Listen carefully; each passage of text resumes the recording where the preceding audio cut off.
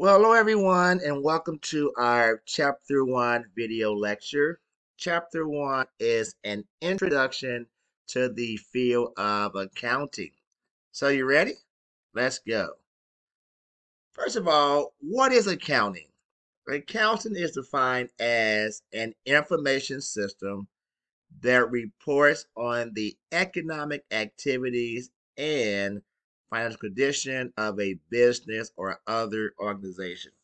So what accounting does, it keeps tracks of all of the daily transactions of a business or any other type of organization. What is the role of accounting in our society? Well, accounting allows us to know how we should spend money to harvest food or cure diseases. How should our resources be allocated? Those questions and others such as should we build computers or cars? Should we invest money in General Motors or IBM? These type of questions can be answered by analyzing accounting information. Let's talk about market-based allocation. So what's a market? A market is a group of people or entities organized to exchange items of value. So you think about it, when you go to the market, such as the supermarket, what are you doing?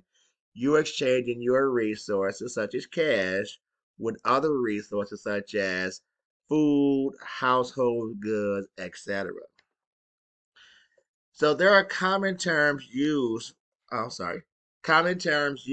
we have a market-based allocation. Those terms are profit, income, and earnings. And we're going to define these different terms to make sure you all understand what is profit. Is profit the same as income? Income the same as earnings? We'll talk more details about these terms. Okay? Now, let's say that you wanted to start your own business. Well, you're going to need some financial resources in order to start your own business. Financial resources, that's a fancy term for money, right? Yes, we know we need money to get started a business and to operate that business. So ask yourself, if I need financial resources, aka money, where is the money going to come from?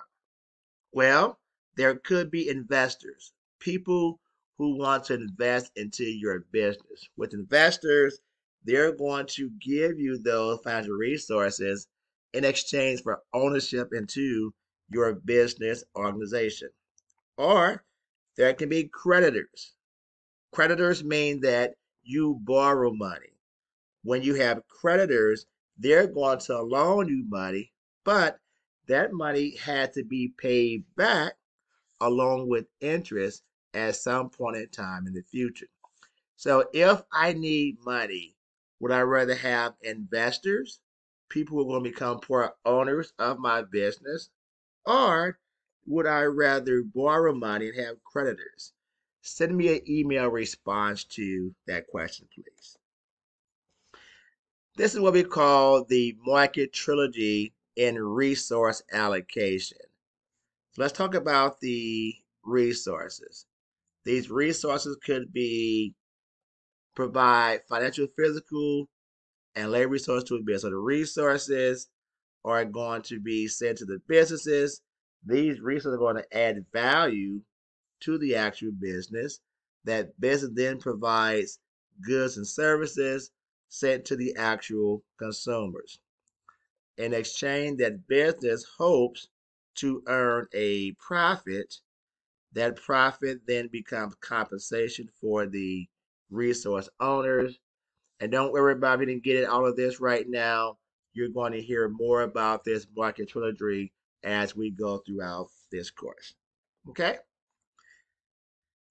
When it comes to accounting, accounting also provides information to those who are called stakeholders.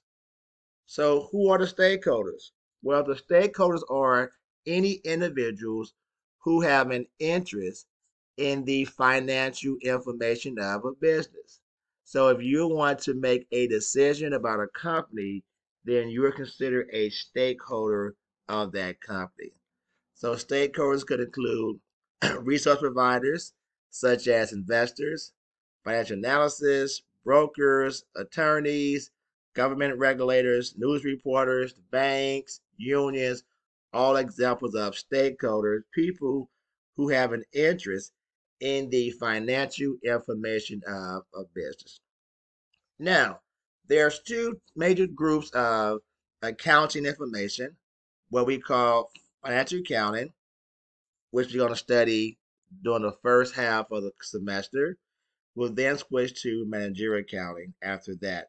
Financial accounting focus on the needs of external users. We're saying, what do those individuals outside the company need to know about our business in order to make decisions about our organization? Managerial accounting focus on internal users.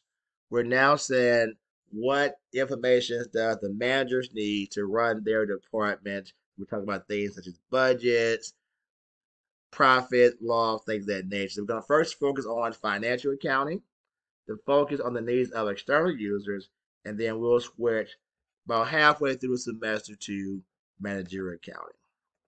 Okay.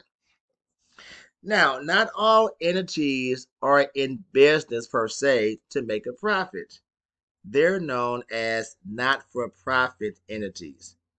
When you are a not for profit entity, your main focus is to provide some type of service to the general public.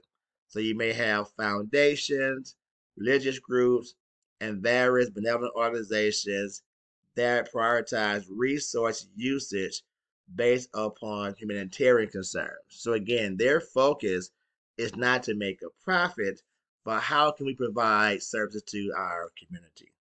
Okay? So here we have financial accounting, managerial accounting, nonprofit accounting, and we're asking who are going to be the users of accounting information in these different areas. So this list is not exhaustive, but for financial accounting, of course, investors, creditors, even brokers will have an interest in your accounting information.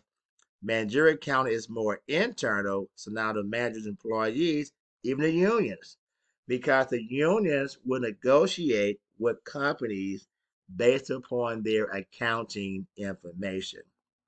When it comes to nonprofit organizations, again, also they may receive funding from the government, such as grants, things of that nature.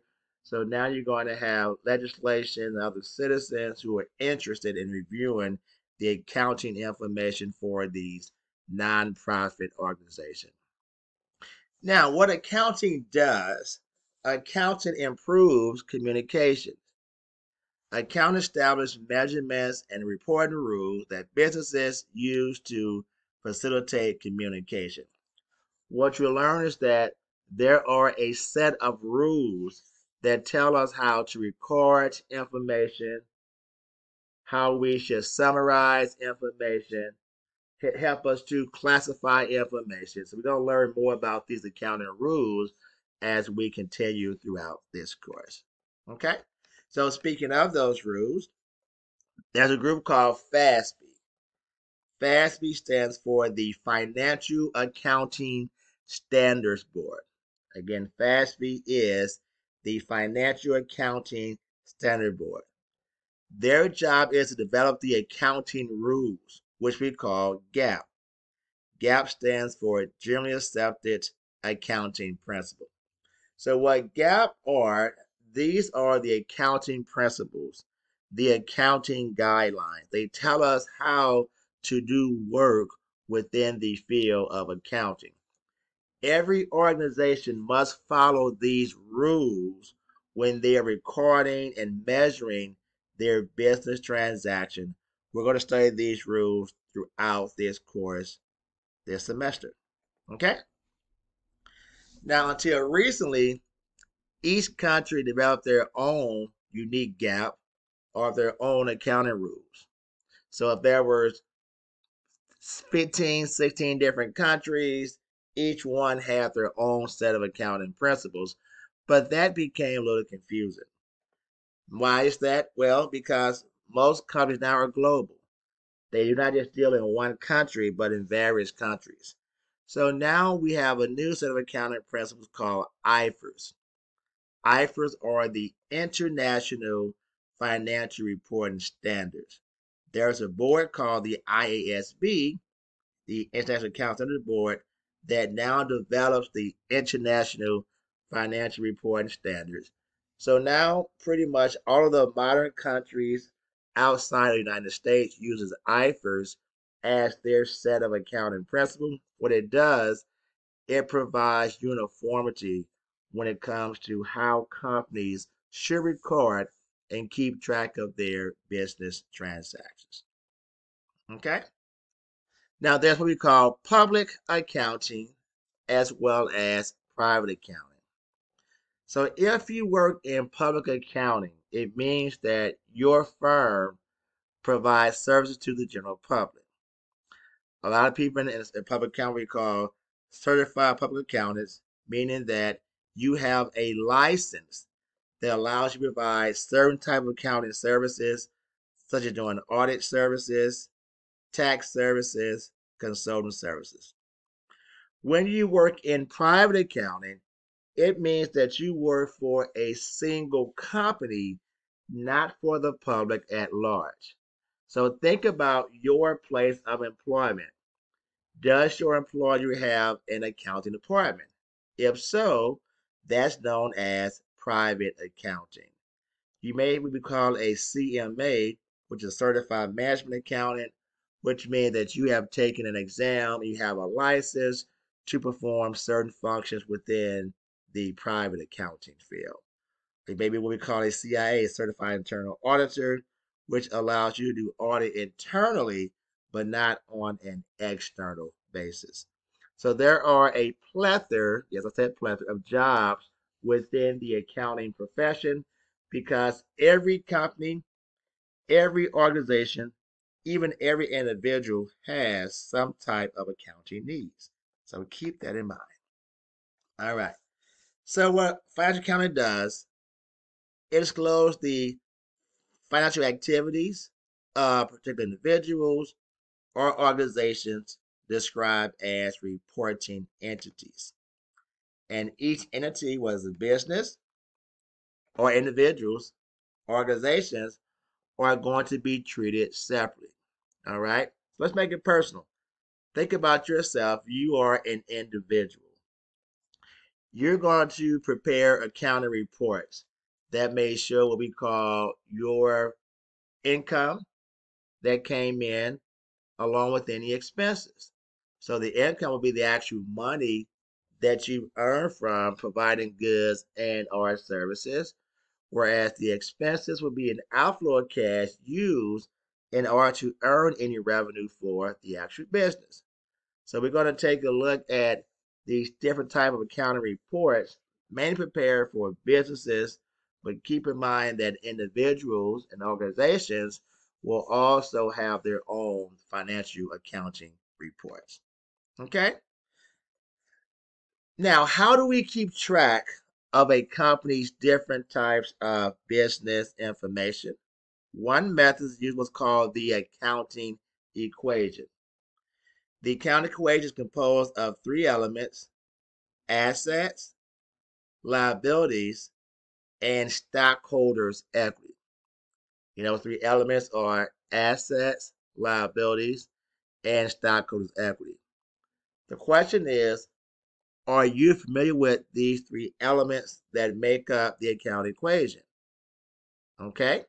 Notice to say that stockholders' equity is subdivided into two additional elements known as common stock and retained earnings. Question: are you ready to discuss the accounting equation? You said yes, but great. Well, stay tuned for part 2 of our chapter 1 lecture. Bye bye.